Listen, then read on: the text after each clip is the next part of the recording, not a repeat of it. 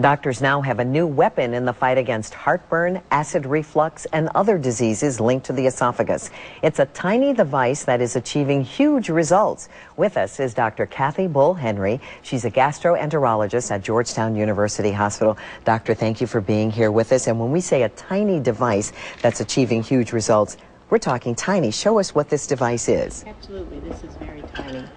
And that is a camera. This is a camera. It has two very small video cameras in each end, and these cameras take 14 pictures per second, so that as this travels through the esophagus, it is actually taking over 2,000 images of the esophagus in about a 3 to 5 minute period. What are these images of? What are you looking for with that pill camera? This pill is really a very simple, safe, less invasive way of looking at the esophagus. So we're able to see in patients who have very long-standing reflux whether there's any damage from the contents of the stomach refluxing up into the esophagus.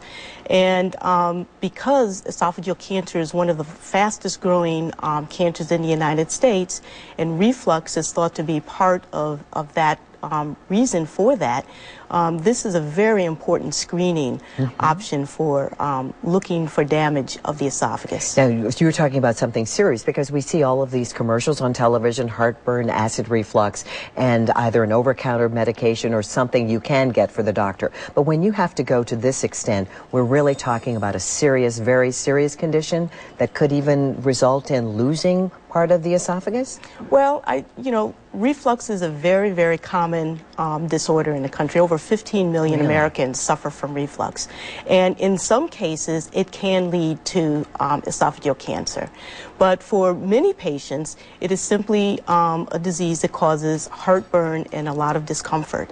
This is a very non-invasive way of screening patients for any damage that could occur in the esophagus. And literally you swallow this and it moves through. Yes. Every patient who has acid reflux or the heartburn is a candidate for using this? Well, I think every patient is a candidate, but really it is most effective in patients who have long-standing heartburn, and only just heartburn, not other symptoms that might also be involved. And this gives us a very clear way and a non-invasive way of looking at the esophagus. The pictures are absolutely clear. And with traditional endoscopy, which used to be our only method of really evaluating the lining of the esophagus, that requires sedation. It requires 6 to 8 hours of fasting before the procedure. And it also requires a recovery time because of the sedation. So you're not able to go about your regular routine afterwards, and requires you to take a day off from work. With this pill, it's 2 hours of fasting. You swallow the pill, which is painless, and you are immediately able to go on about your daily routine. There's no recovery time, no need to take a day off from work. And what happens to the pill after you're finished with the testing? Well, the pill is naturally expelled from the body, usually within 24 hours. It painlessly and naturally moves through the GI tract, but with the natural contractions of the intestines. And most important, you as the doctor have the information you need to know to help the patient. Absolutely.